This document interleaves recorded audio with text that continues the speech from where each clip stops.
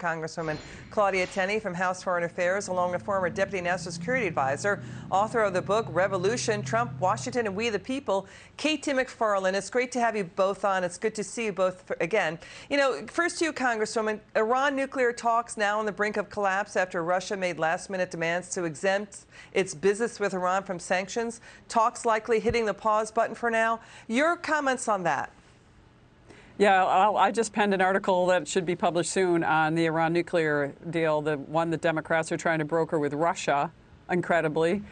This is a terrible deal. It would give up to $90 billion in sanctions. Rob Malley, who negotiated the last failed deal under President Obama, is negotiating this deal. It would let go people who were responsible for killing the Marines in the 1983 massacre in Beirut.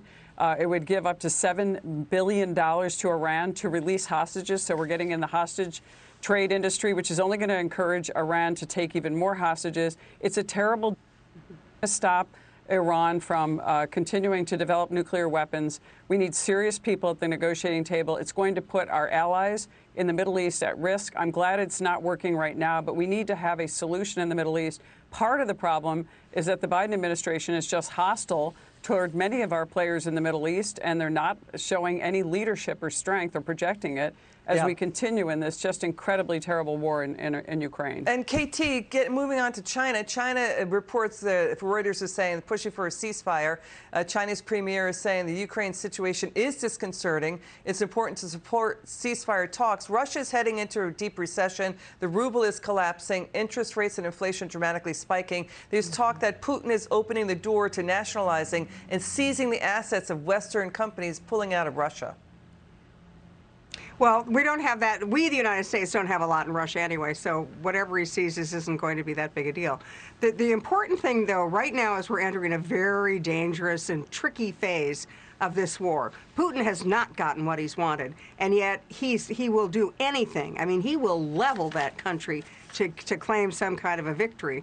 And on the other hand, this has been a war that everybody's miscalculated. You know, Putin miscalculated the ability of the army. He miscalculated the resistance of the Ukrainians. We, the West, we miscalculated on Putin's intentions. And so here we are, where it's escalating and escalating, but the real damage that's being done to Russia isn't even by the sanctions. It isn't even by their international reputation. It's by the sort of snowball effect of social media and canceling Russia. And the companies which have gotten on board and said, I think rightfully, they don't want to do business in Russia. So it's credit card companies, it's franchise companies, it's all of the sort of way Russia lives its life. And the goods that it imports based on the revenues it collects out of oil money, that's what's really hurting the Russians today. We hear you. And back at home, Congresswoman, the White House now, we're talking about substantially higher inflation. Treasury Secretary Yellen saying it could stay uncomfortably high for the next 12 months. We're talking above 8%. The recent read, 7.9, doesn't include gas price spikes. So the number could go higher by the summer. Let's listen to White House Press Secretary saying that part of what we've done has already had an impact on inflation. Watch Nancy Pelosi say, quote, sadly, the Republicans insisted every penny we spent on COVID in the latest bill be paid for. Watch this. Is there something you want to point to that's what the White House is doing to provide short-term relief, like immediate relief to the rising costs? I would say that a huge part of what we've done has had an impact already. On the COVID relief bill, unfortunately, you had to have 60 votes in the Senate, and we couldn't get 60 votes without taking money out of the state allocations that were in the rescue package. Again, sadly, the Republicans insisted that every penny for the COVID be offset. What's your reaction, Congresswoman? I mean, it's amazing that we don't get to balance our budgets in the federal government. Well, it's obvious we have over $30 trillion in debt, and they're totally irresponsible. And Janet is going to have to suffer with 10% inflation. We have the answers right there on the table. We have energy, and we have abundant energy supplies right in my own district in upstate New York.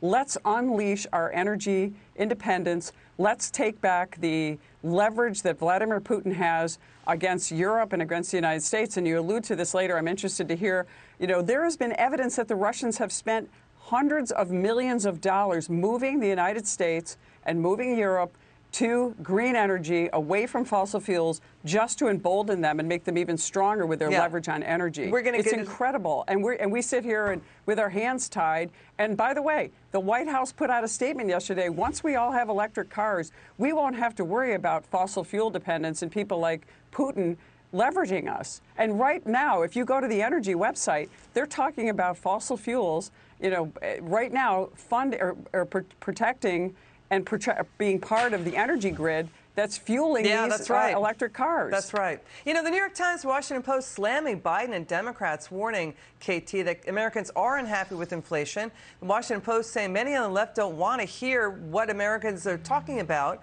They're thinking that, maybe Americans have just been tricked into thinking that everything's bad because of the media and Republicans are talking about it. That's what the left thinks in this country. What do you say?